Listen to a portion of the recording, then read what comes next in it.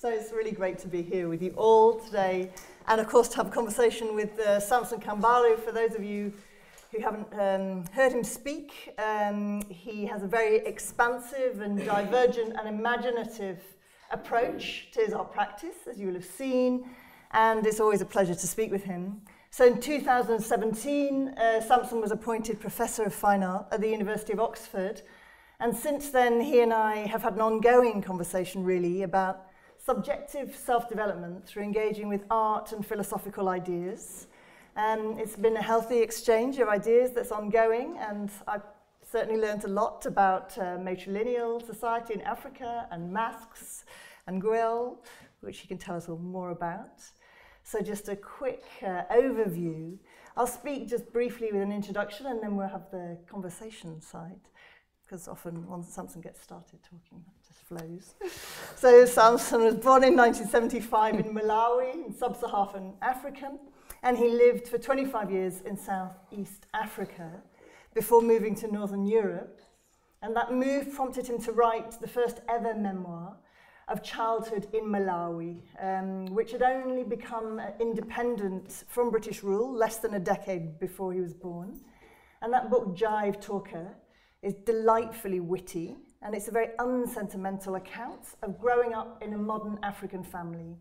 And I mention that book because in that self-narration, Samson discloses his primary concern, really, which is the undercurrent of tension between Western industrial patriarchy as a form of thinking and understanding the world, and the African heritage centered more on abundant ideas of time and gift economy.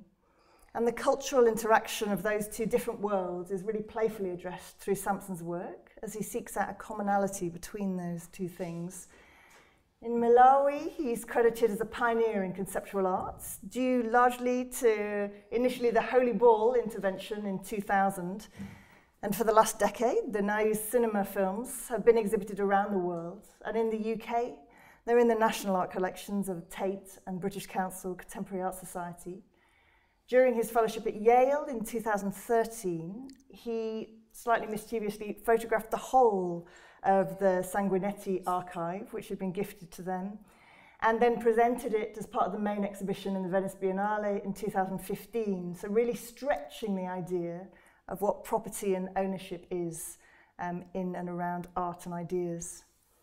The thing with Samson's artistic practice is that he's always exploring what it is to exist in this moment as a sovereign individual, thrown into the world in a certain geography in a particular moment in time, and creating social interactions through art to kind of find his place in the world. And that practice just continues all the time. And then there's certain moments where he makes public what he's researching and where he's up to in that thinking through events. And this exhibition is one of those events, essentially. So I'm now going to ask you around, there's essentially in Postcards from the Last Century at Pier Gallery, there's essentially 5 bodies of work that kind of woven in together, and the audience are expected to interweave within the space as one installation. So we're just going to segue out the kind of different 5 aspects. And would you first talk about, Samson, the Beni flags? Usually flags, of course, are symbolic abstracts of an idea of a nation at a certain point in history, but you're playing more with other aspects too. Yeah. Well, thank you for the terrific introduction, I must say. Okay, let's start with the Beni flags. The Beni flags, the undercurrent of Postcards from the Last Century is Malawian syncretic cultures. So the syncretic culture came from the 2 world wars. When the African soldiers returned from Europe and Asia, they brought back with them different ideas, but also lots of clothes.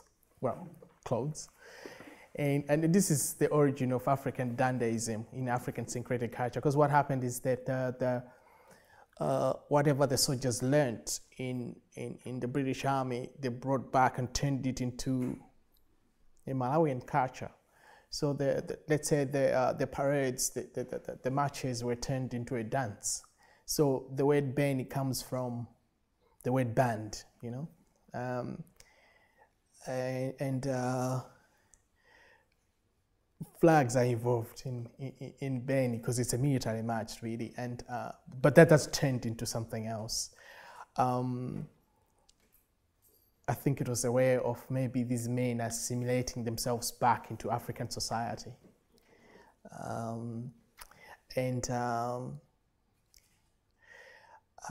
But what strikes you about Malawian syncretic culture is its kind of irreverence of British military discipline and even Western culture. Syncretic culture, such as Beni, is one of them. There's also another dance called Malipenga, and then there's another called Mganda. They were at the forefront of kind of colonial resistance, you know. And when the soldiers started doing this in the villages, turning military parades into dances, the British government did protest. They tried to stop it, but it didn't work. It really mobilized the grassroots. And so these dances, along with the emergence of African dandyism, where, you know, they've always been at the forefront of African politics. I don't know, so I call these flags Beni because, yes, they were inspired by that culture. There's an aspect of parody and performance within the Beni videos. You can see online still some of these films. They're really amazing in terms of this use of occupying the space, essentially, of taking a kind of parody and performance and play in a very particular way.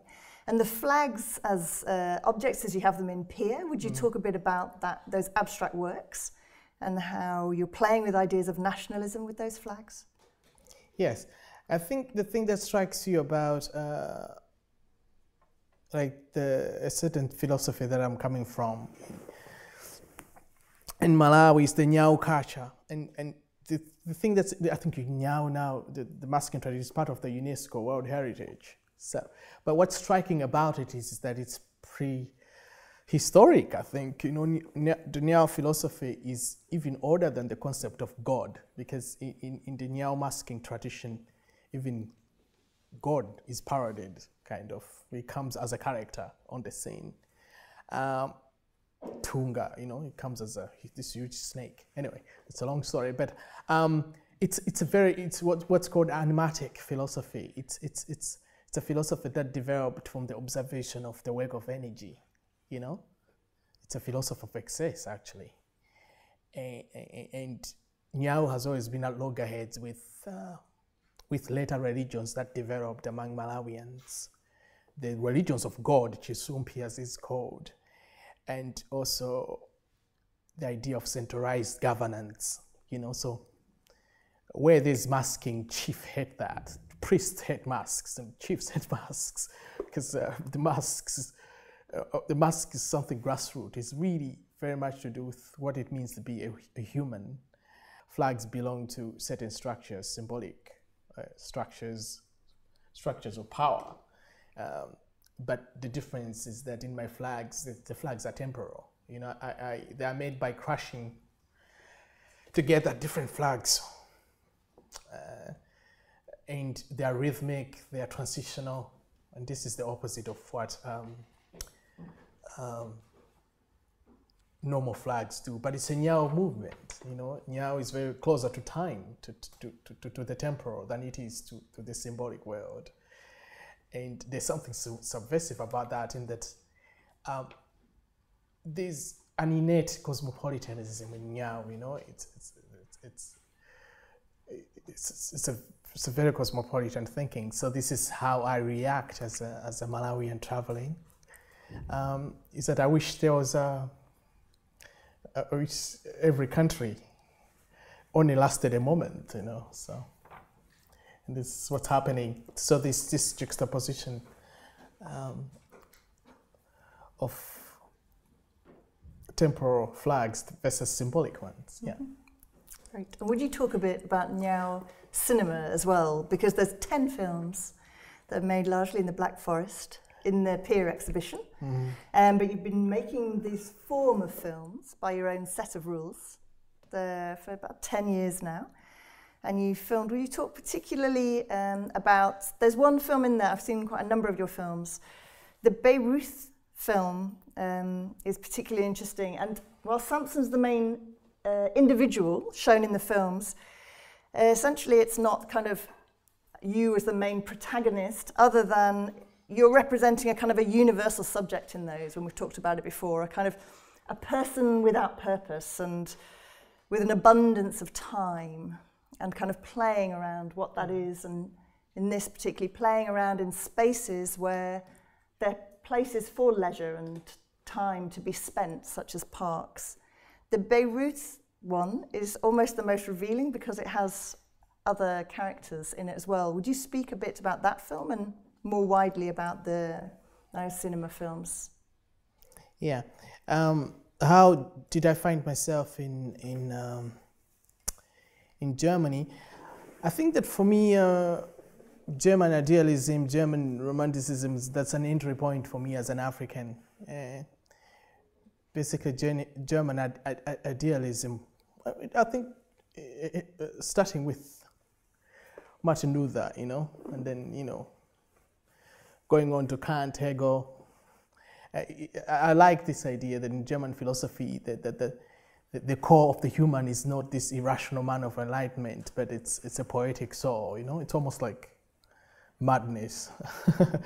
I think this is what I feel I'm closer to with the Nyao tradition of where I'm coming from in Malawi. The mask actually is not trying to hide. The mask is one to reveal this poetic inner core of the human being. And so I've always been drawn to German philosophy. When I moved to Oxford, my current studio belonged to one time Dylan Thomas. It's a cottage, and it's big, So you're sitting there. This is, I have to outdo Dylan Thomas now. So it's quite a challenge. So what I've done is I thought, okay, I'm sitting in a cottage. How do I look at this? So I had to go to another cottage. I knew of Heidegger's cottage in the Black Forest. So this is where I went to get a perspective on the cottage I am in, which belonged to drunken Dylan Thomas. And then the thing, and again, I think that Heidegger talked about thinking as a form of gift giving. For me, again, it reveals where I'm coming from, in that in Africa, like in Malawi, and I'm not saying this as an intellectual thing to say, it's true that time is seen as a luxury. 85% of the nation are subsistent farmers. Maybe I'm even exaggerating if I say 85. It's probably closer to 90% of Malawians are subsistent. There's not even what's called working class, in this country. When you read Marxist literature, it talks a lot about working classes. Like there isn't even the so-called working class in Africa. It's just, a lot of it would have been tribal. My parents went straight from the village. Their parents were farmers to civil servants in town. They didn't even pass through the so-called working class thing. So we have a different conception of time. And when I'm in Europe, I like to seek this time, not just as an intellectual exercise, but it's self-affirming. I feel at home there. When you conceive time as an abundance, as something to be wasted, for instance, then I'm there. And one of the places where you can find that kind of time is around monuments, or like places that are beautiful enough you can make a postcard. And one of these places was Heidegger's cottage. Is a very popular, it's a beautiful cottage in the Black Forest. And I wanted to make a film and just hang out there. And that's what I did. And I was lucky enough to meet Heidegger's family, and I was welcomed. I was shown around, and we made some films there. But yes, I was looking for this non-linear time as an abundance thing, And Heidegger was very much into that too. He saw thinking as a form of gift giving, and he saw thinking as logic as a form of negation, that a lot of thinking in the West is negated as logic. So he was interested in approaching thinking as, if we put it loosely, maybe as a poetic exercise. And he would sit in this cottage and do proper thinking. And that's what I did. And once I did that, once I was sitting, we sat outside Heidegger's cottage. They made tea for us. I was back in Africa, you know. So,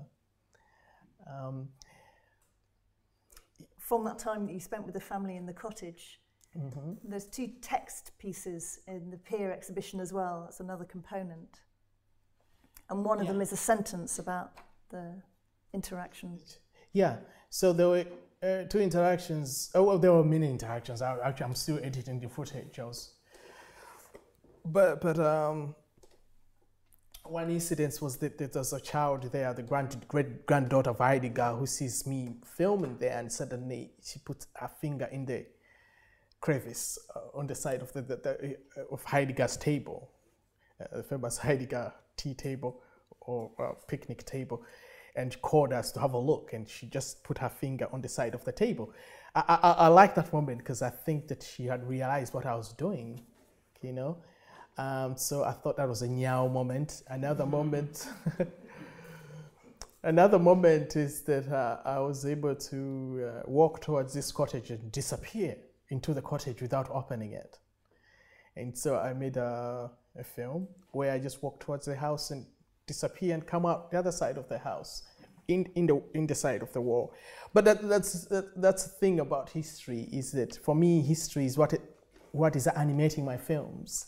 My films adopt a certain aesthetic that's inspired by early film, and the cut is very. Before I called in my films, Nyao Cinema, I used to call them the Cut Republic, you know, because it's just this chop. It's a chop that I use to make my flags. I don't do much to make the flags. It's just a simple cut, and also. My films are made by chopping up the footage and rearranging it into patterns. And for me, that chop is history. So that's why I like to go to places that are loaded with history, because then it's the history that animates, that decides on what patterns my films should take. And when I was there, the cottage was really responsible for moving my films. And of course, the connection there seems to be far-fetched, but actually a lot of my uncles and grandparents fought the Germans in North Africa, in Europe. It sounds like, why are you happening sitting with Heidegger's family? But we had a discussion about the wars. But even that cottage, even the Black Forest animates my history as an African, you know. If you look at my films carefully, you can start to work out on detail. But that's the first thing. And would you talk a bit about, you've spoken before about the films. Obviously, there's a kind of Buster Keaton, Charlie Chaplin aspect to that absurdism that's in itself an observation on life. You've talked before about your experience with your brother of going to see films. Would you talk a little bit about how films were shown when you were a child as public events? Yeah. So when I was growing up, it grew up under the dictator, you know, Banda. And censorship was big, you know. A lot of the films that we saw were heavily censored. That's one. But the other thing is that simply the projectionists were looking for a certain sense of time. The sense of time in the film has to be from moment, a series of raptures rather than these Bergsonian kind of duration. You know, you want more a bachelard series of rapture. So the projectionists would edit the films So if you went to see James Bond 007, suddenly it changes to Bruce Lee. Because the next good scene happened to be Bruce Lee, so that's you bring it in. And so this, when I started making films here, I didn't even think about it. That's how I chopped up my footage. I speeded up things that I didn't like, or things make more interesting, and simply did it that way because this form of film was just what I saw in my childhood. So much so that the breaking down of film was part of the art of the projectionist. He would load the film and then he would put the button on and then it would show and then it would fall to the ground and he would pick it up, load it again. And this, I just remember, and a good projectionist would make the breaking down of film part of his art. And this is what I do too, is the functionality of film is part of the Nyao cinema practice. We used to call this form of film Nyao cinema. And it was mainly used, shown in church halls, like there was a famous one in Blantyre where I grew up to, it was called the St. Pius. And for me, I think film had come to replace masking, you know, where the movie star becomes the mask. And so that's how I see film, you know, that's how I knew of this aesthetic, but I was only able to do it the first time I got my MacBook Pro. I thought, wow, I could easily travel in time. So once I got that computer, I almost at once rediscovered Nyao cinema. It's like going back in time. Yeah. And also you were saying about how you make some of those films, when we've chatted in the past, in terms of inviting people into the process, either of filming, and with the film Beirut that's in the Pier exhibition as well. The little girl who starts to, encouraged by your playfulness, starts to just do what she thinks is the right thing to do as well, which is to kind of play and climb on that horse's head sculpture.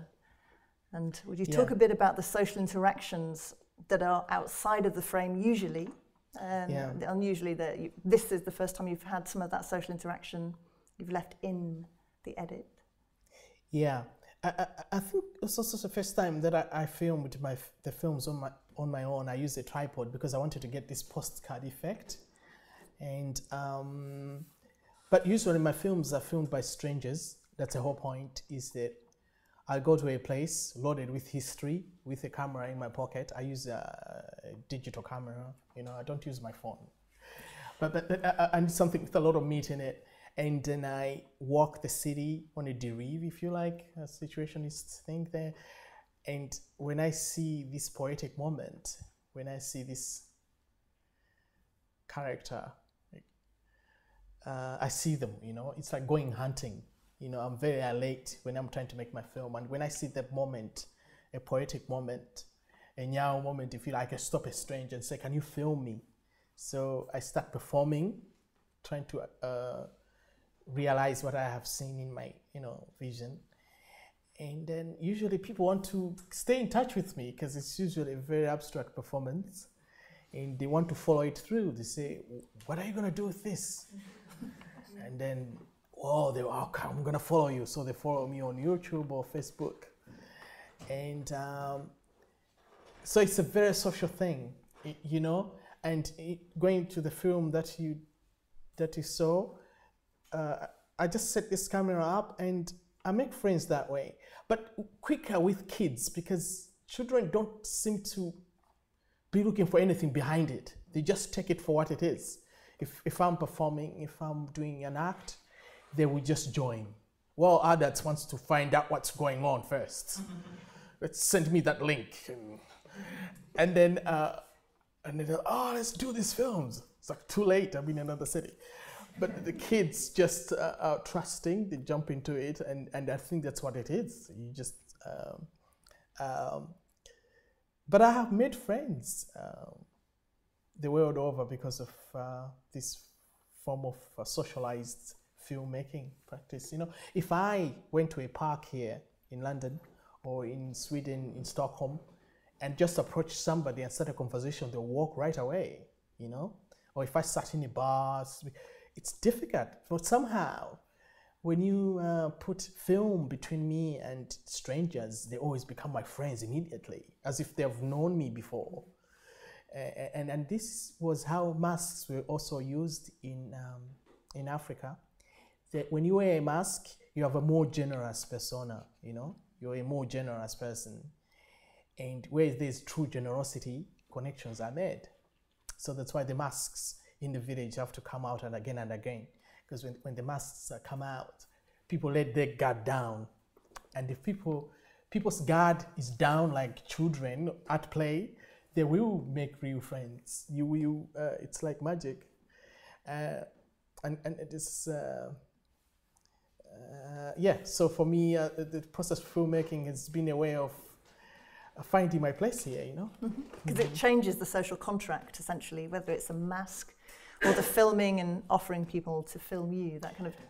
Without play, you can almost not connect with adults.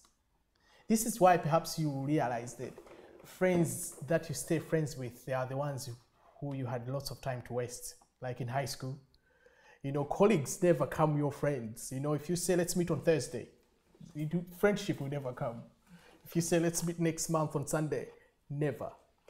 Friendship only comes when you have lots of time to, when you get into this so-called nyao time, non-linear, spontaneous time, then you can make a real friend. I think it's true.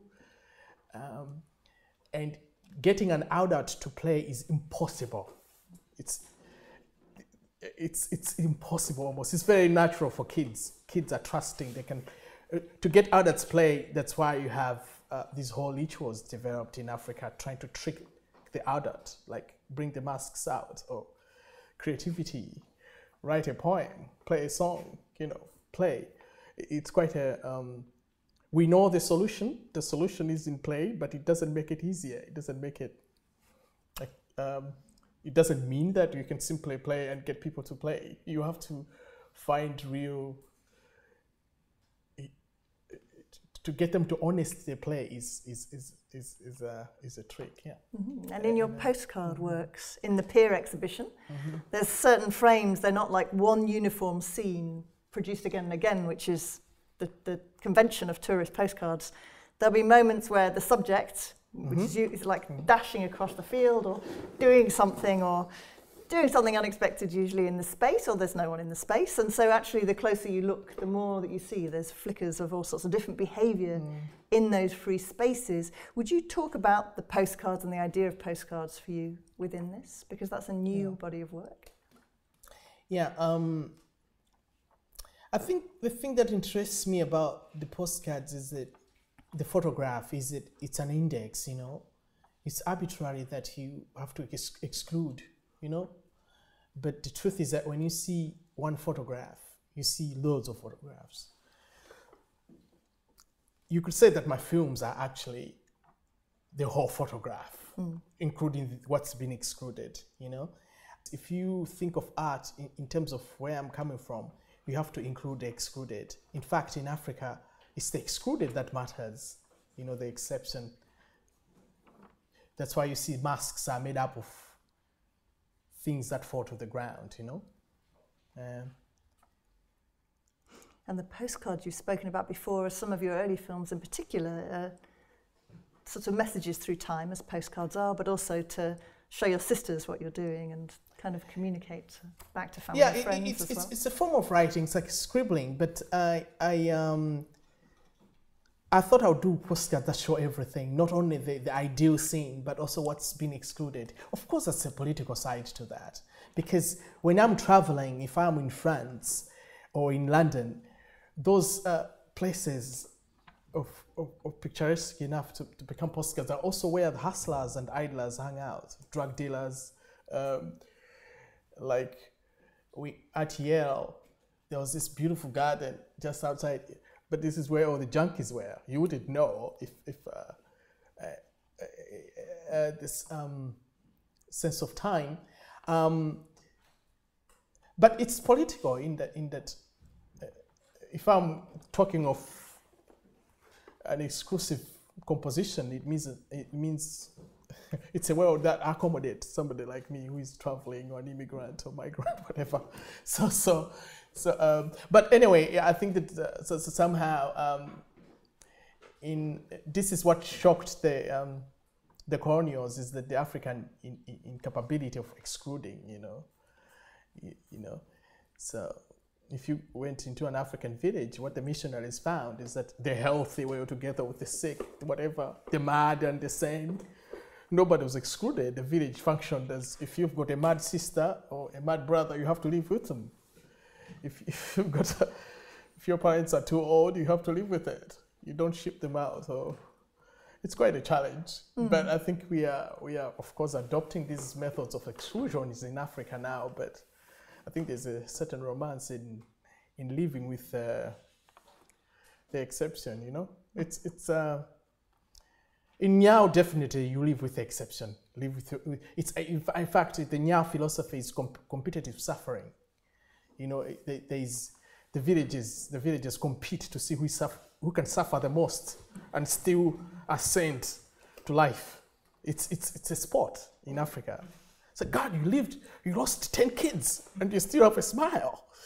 You lost your hand, you lost all your teeth, and you still can master the biggest smile. And people wear their suffering like a badge. It's a possible philosophy, a philosophy that embraces suffering rather than exclude it. And that's what is insinuated by including all these things that are supposed to be rejected and put at the door.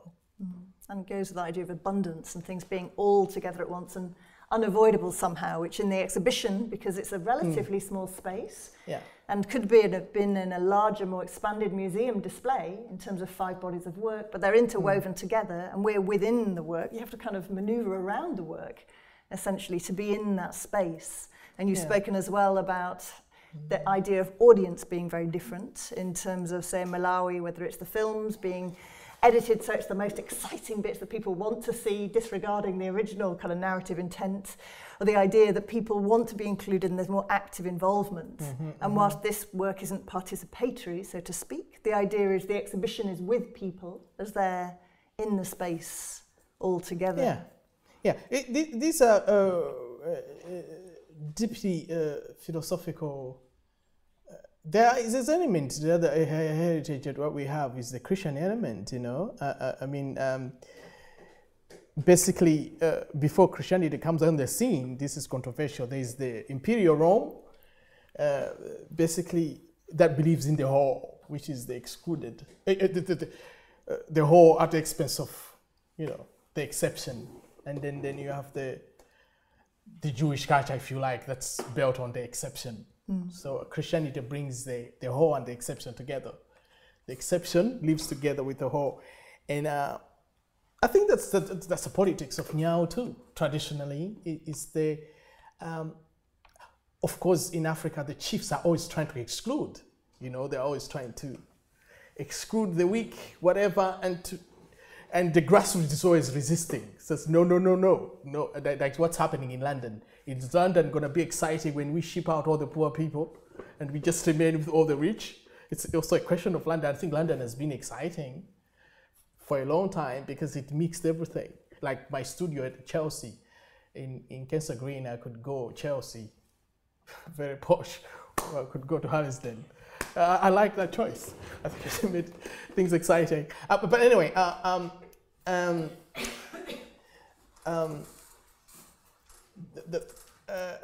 this is the politics in that the work that you see in the show could be shown differently. But I feel that's not my job to display these things. Maybe Kate will do it for me, but as long as it's my show, as an artist, I feel that I'm more interested in process, in possibility. Like I think it's very transitional. Even the Grey War is very transitional. It's not a permanent war. I don't know. I see it more like a moment behind the flags, and then you have to imagine that maybe the war goes back to white, or it's very. Yeah, I'm definitely fighting against the classical mode of presentation, yeah. And again, it's something political about it, yeah. And with your work being very much an art practice that's essentially a research and working through, over time, different areas of research, there's a number of figures in the space as well, kind of with the audience, and those figures are actually part of your visual research that you're doing into history within Malawi, and those images are actually from the Western Library in Oxford. Would you talk a bit about those figures, both the Ecce Homo on the windows and also the figures that are in the space in terms of their steps? Yeah, so Ecce Homo, I think I've touched on the theme of Christianity, and again, Christianity was embraced in Africa because we see Jesus as a Nyao figure, you know. St. Paul has a very good interpretation of what Christ means. He says Christ is important because he's died and he's resurrected. It's simply that movement. For me, it's a Nyao movement. It's almost like a film, you know. Christ dies and the next moment is up. That's a Nyao movement. That's a movement of my film, you know. You have to be happy enough that it moves at all. You have to be happy enough, because that's a Nyao movement, in my opinion. It alludes to this kind of eternal immanence. In psychoanalysis, maybe the so-called death drive, you know, the all-equalizing force, you know.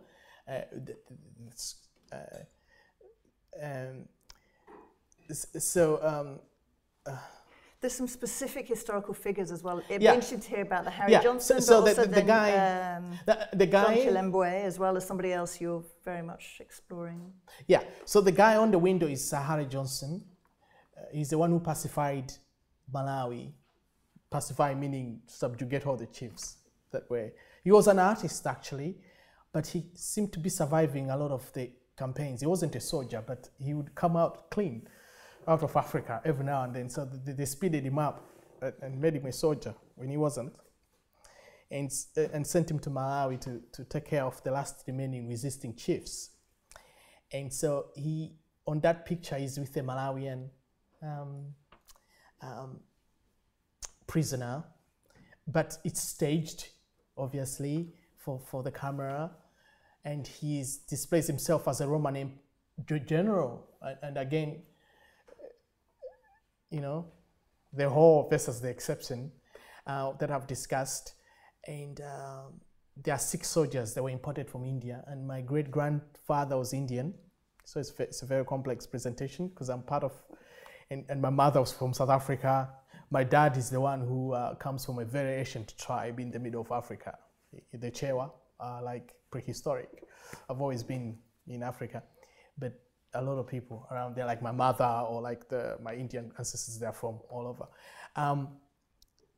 But I like that it's this kind of histories that are animating my films. Usually I don't include these histories in my films, but this time I've done this, been generous. And then it goes to the soldiers that are inside. But the soldiers are connected to my films in that in my films, you could say that I'm a form of a Dande, if you like, to put it simply.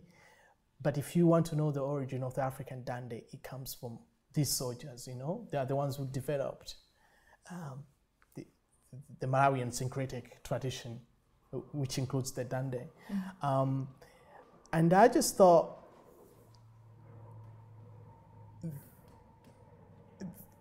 these soldiers contextualize what I'm trying to do.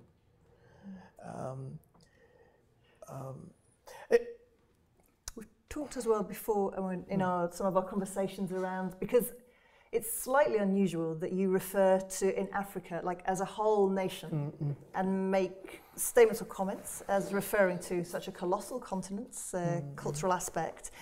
And when we were talking about that and I was asking you, you were explaining that actually that's partly born out of a frustration at the narrowness of the paradigm in which people are thinking in the UK and in Northern Europe sometimes. So it's in part to try and expand people's thinking about the world. So with the exploration of time in relation to one's existence being quite a universal philosophical idea, but then you invite us as individual subjects to think beyond the conventional assumptions that we have and to recognize very much we're in a relatively narrow paradigm of understanding. And there's certain individuals within your practice who you're particularly interested in. You have a show on as well in Belgium at the moment, and in that there's a work of hats dedicated to Chilambwe. And would you talk more about him as a figure, because he's somebody you're in the midst of doing a kind of deep dive research into, but who you also grew up with knowing a lot about as a Malawian? Yeah, I say controversially that I find that, I grew up between two worlds, and by the time I was 13, I went to a boarding school, a British boarding school, so I'm able to sit in the two worlds, the West and Africa, the two extremes are in me. And, but from my experience of art in Africa, I think that through my Western education, I thought that the situation is come closest to how I experienced art in Africa, which is as an infrastructure as opposed to superstructure. My Western education involved a lot of mimetic tradition of art. It took me a long time to position myself in what I am now, which is a more kind of a more kind of art as infrastructure, art as praxis, as opposed to, let's say, just practice. But yeah, in Africa, in Malawi, the Nyao tradition is a praxis. You don't, when the masks, you don't hang your masks in the house. The masks come out to perform a certain function, and art is within the everyday life. And the point is not representation. There are elements of representation in African art, but that's not the point. And when you start talking about things like that, then you are closer to the Situationists who came after Dada and Surrealism, who were precisely trying to get out of the mimetic paradigm. It's said that Surrealism, for instance, is not part of Western art history because its interest lied elsewhere. It didn't lie in the representation. And so for me, that's why I was drawn out to Situationism. Now, Situationism is looking for alternative ways of doing art, and it had interest in the gift economy, and that we have lots of it in Africa. Africa is called the fourth world or the third world, but that's because we still have the gift culture. It's not well understood, but but one of the guys who I feel for me is a proto-situationist in Malawi is John Chilembwe, who is a kind of African a group of Africans who found themselves in between the traditional chiefs and the colonials on the other side. And John Chilembwe tried to instigate an uprising in Malawi in 1915. The difference, what's unique about this uprising was that he wasn't a tribesman to rising up against the British. He was trying to galvanize the new modern Malawians. And his name actually is the name also of a principal Nyao mask. So his uprising was very kind of grassroots. But he used, instead of using traditional methods of subversion, he used modern methods. And one of his modern methods was like dandyism, a form of fashion. He had he started a mission in Africa, and he insisted that all his followers dress up and hang out, and which the British didn't want, because the colonials wanted the Africans in the fields working. But he when he came back from America, he brought all these sewing machines and stuff, and he had all the congregation dressed. And of course, they killed him for that. One of the reasons he was killed is for the right to wear a hat before a white person, for instance, which was forbidden. We're not even allowed to wear shoes in the period of colonialism. As an African, you are not allowed. So you can see there's a lot of photography in Africa where the African is wearing a suit but is bare feet. That's because there's a white guy nearby. And then he moved on to hats and so forth. So Chilembwe rebelled against that. And of course he was killed, but I felt in his burial the methods that he used, the dandyism, the flamboyance of his approach to subversion, Because by dressing up, he's alluding to the traditional and linear time outside of work. And this is also the time that the situationists were looking for. So for me, he was a prototype, and Chilembwe inspired many Africans after him, including many that started the political movements in South Africa. Malawi, because of its Nyao tradition, has produced a lot of subversive political leaders in Southern Africa, not only in Malawi, but in Zambia, Zimbabwe, South Africa.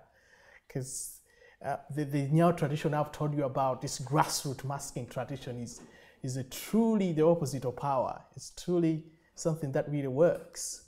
One of the ways in which we've had lots of conversations actually is both being based in Oxford, and the affordance of time that you have there is something that you enjoy very much in terms of the universities.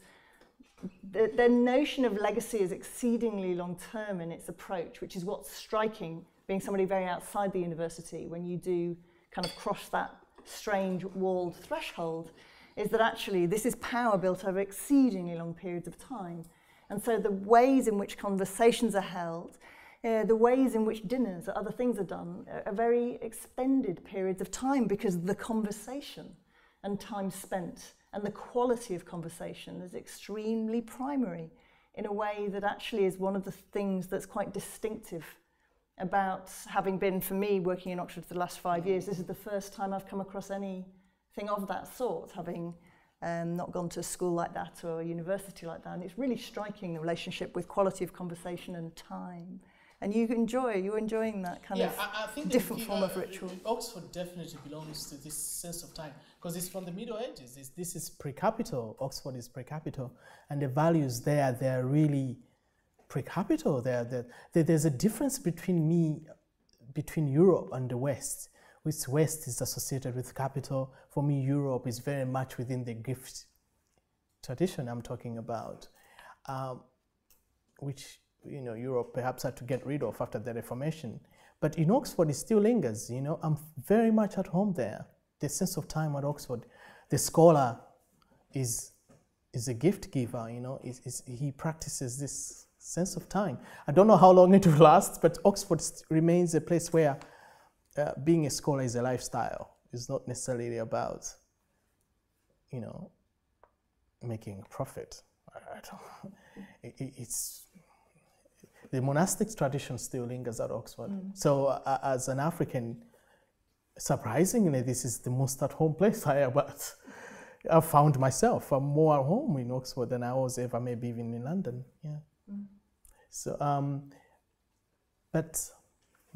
so Oxford still retains the rituals, the time-wasting rituals, the formalities, the marching in, the processions, the flowery language, the whole drama of being in time.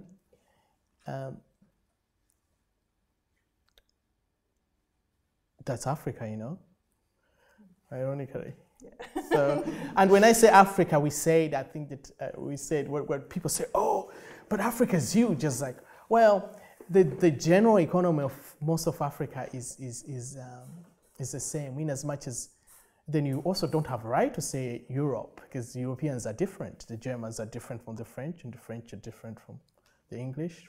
But that's, the longer you stay here, you realize that actually Europeans are very different. But there's a general economy, and the same in Africa, fine. People may be different from tribe to tribe, but there's a general economy. And one of the things that really unites the tribes in Southern Africa is this conception of time. Time as non-linear, time as an abundance, time as a luxury. There's lots of time, don't worry about it. And it's funny that when I was 13, a lot of my teachers were British, or all of them, European at least. They would say, quick, what do you want? What do you want? Say it quickly. So the faster you were, the more direct, the more they saw you as good.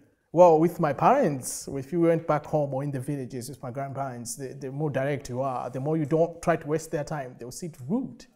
It's almost like very rude. In Malawi, you almost have to take your time in your delivery. You know, you don't just go to somebody and say, can I use your bicycle? You spend 30 minutes trying to nest your way into... So we're going to stop and say thanks so much for coming. It's been a pleasure.